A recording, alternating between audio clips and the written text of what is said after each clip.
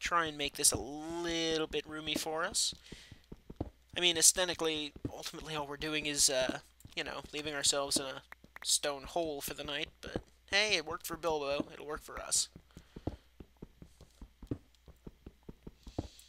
And all this cobblestone can be used for new tools and even a furnace, so we can actually make that dinner and get ourselves some cooked pork. Wow. Cooked pork. Not whatever that last thing was I said.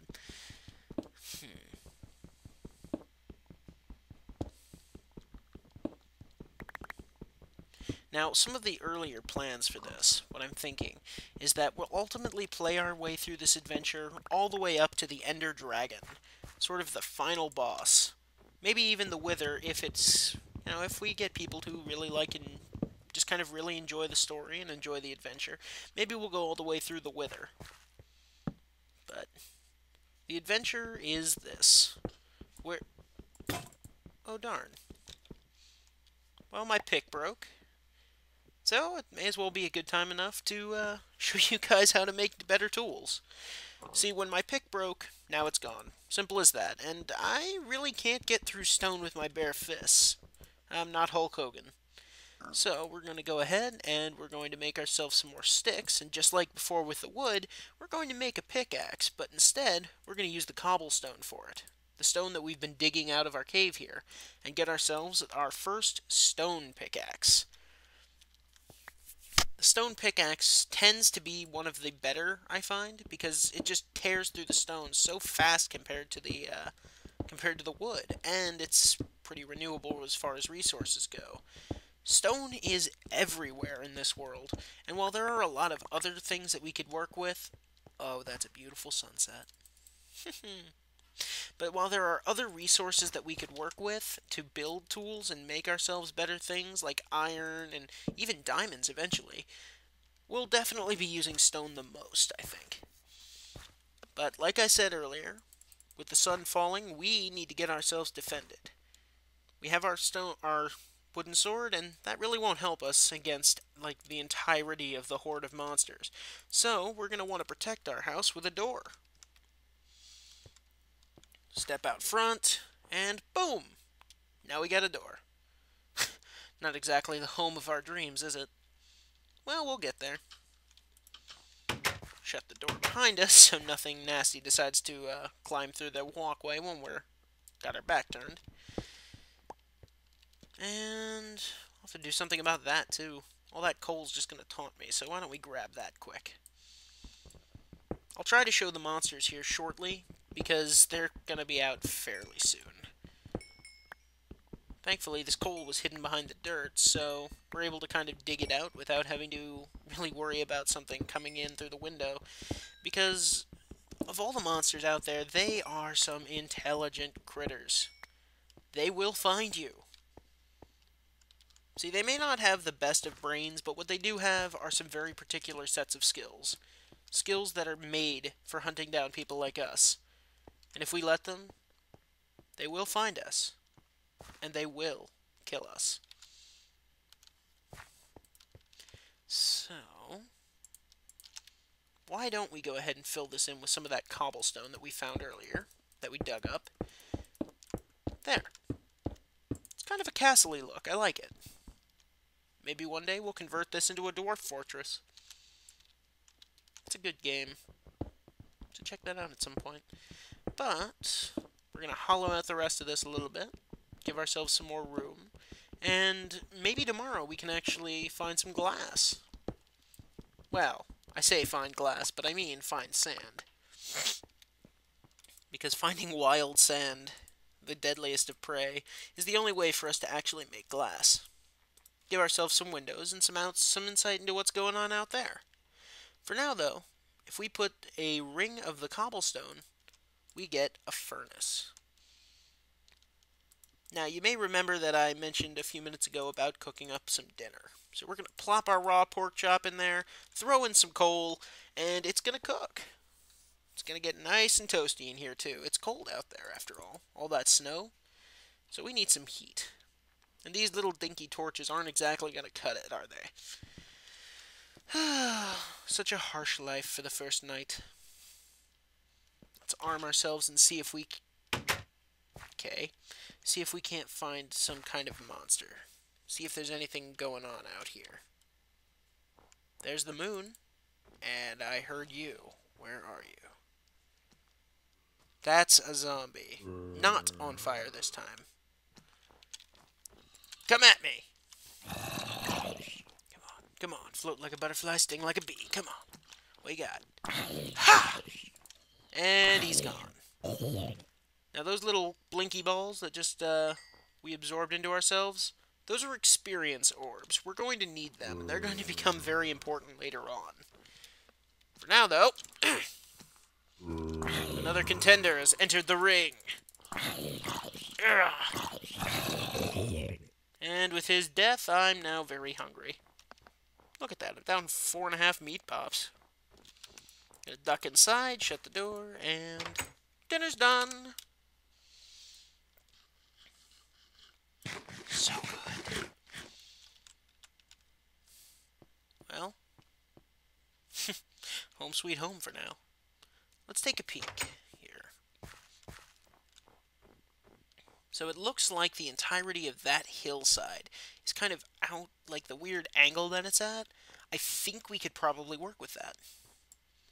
Turn it into something really cool if we mess with it a little bit. Modify this, get rid of the old dirt. See if maybe we can't turn this into like a massive bay window. Get a full sweep of the area. It'll be particularly beautiful if it snows, which clearly it will at some point. And now I'm out of dirt. Brilliant. Oh, one more. Plunk.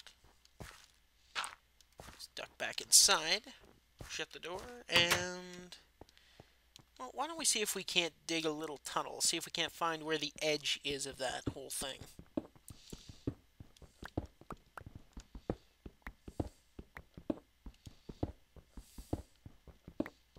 Jeez. There it is. Okay, so. There's our door.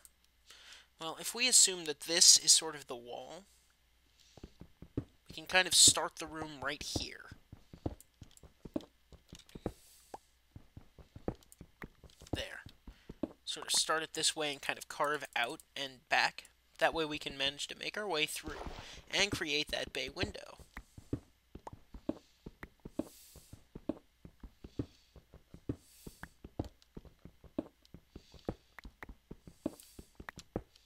See, there is one kind of monster out there somewhere that I really want to show off. I'm sure if many of you who are watching this have probably already seen one, even if you don't realize that it's here.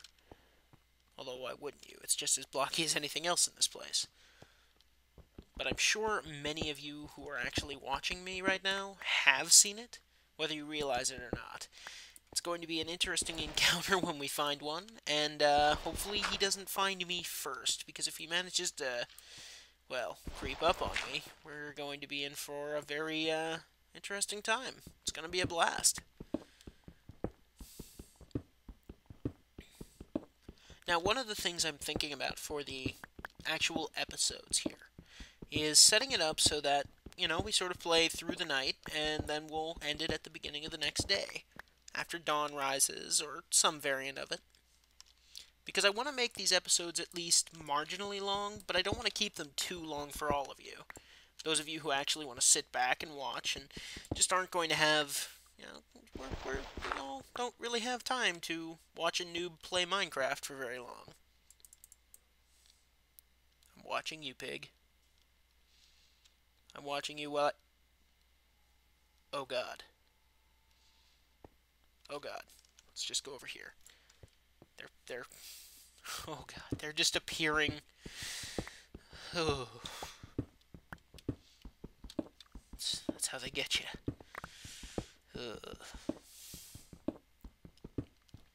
Now, a thought occurs. I've done something very, very dangerous here, in leaving this one gap wide thing, because there is another type of monster that could very easily squeeze his way in there, and still another kind that could probably shoot me through it.